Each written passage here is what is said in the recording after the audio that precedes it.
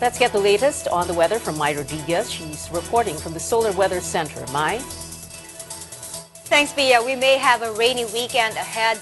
The effects of the southwest monsoon has subsided, but it will still bring scattered rain showers and thunderstorms in northern Luzon as well as western sections of the country. Just isolated showers in Metro Manila, becoming widespread in Dagupan and Tagaytay City. It's back to high temperatures. If you notice, we'll get highs of 33 degrees Celsius. Of course, much cooler in Tagaytay at 32 degrees. In the Visayas, we see rains over eastern sections, so Masbate and Tacloban better prepare for that. Also some late afternoon showers for Dumaguete, Iloilo, and also Cebu. Temperatures also reaching highs of 33 degrees there.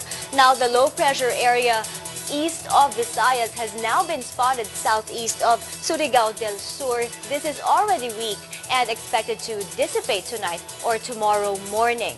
Let's check our forecast. Tomorrow, wet weather for northern and central Luzon.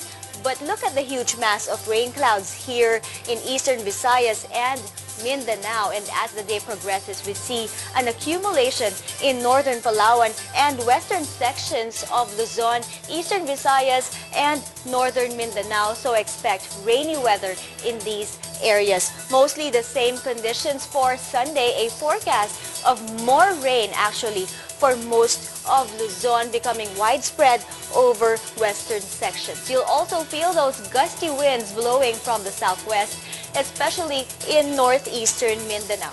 And that's your weather. Always be informed and keep safe. Pia?